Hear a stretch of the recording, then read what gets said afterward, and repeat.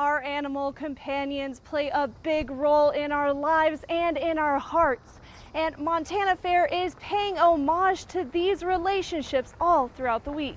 Dating back centuries, people have relied on horses for travel and of course for work. These large horses, known as draft horses, have been highlighted at the fair for the last 4 years. Equine enthusiasts hope to showcase not only the draft horses themselves, but everything they're capable of, reminding fairgoers of their pivotal part in our history and what has evolved since then. During the first weekend of the fair, draft horses are paraded and judged while pulling logs and wagons, but it's all in good fun.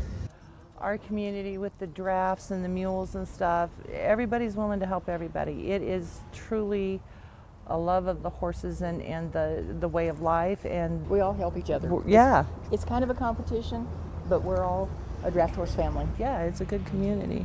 From foals to halflings to the heavy horses highly associated with drafts, they all showed up and pulled out for the Montana Fair. And while the Draft Expo has wrapped up for this year, another group of performers has just begun to rear up. The all-star stunt dogs aim to amaze and travel the nation performing jaw-dropping tricks. These dogs dance, dash, jump, and flip and show off all their doggone talent. And dogs don't just put on an amazing show, it's also for a great cause that'll have you jumping for joy.